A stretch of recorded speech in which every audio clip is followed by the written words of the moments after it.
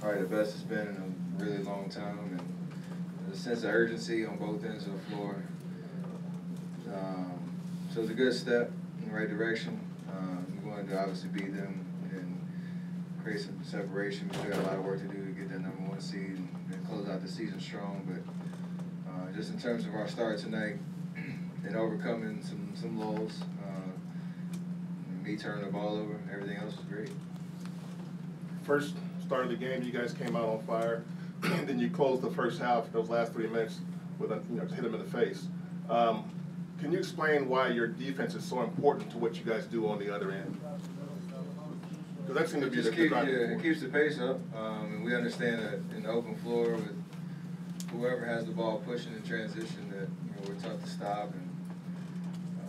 And overall, we executed better in the half court for better stretches of the game, but obviously when we get stops, we're pretty lethal. So the reason it got stagnant in the first half was towards the end of the first quarter and early in the second, we fouled too much.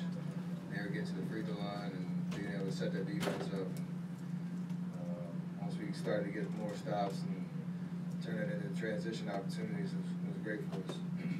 Steph, how would you compare the energy and vibe in the arena and around the team when Klay gets going versus when you're having your night or Kevin?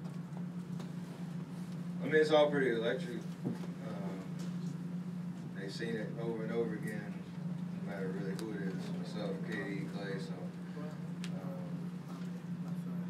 we need those type of moments to. I hope it doesn't ever get like it's not ever expected, where it's like, oh, there, it's another day.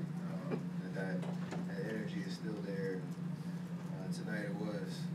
Obviously, considering how the Boston game went, it was a good feel type of game. But we got to sustain it. Steph, it seems in the conversation about how the Warriors aren't playing great defense,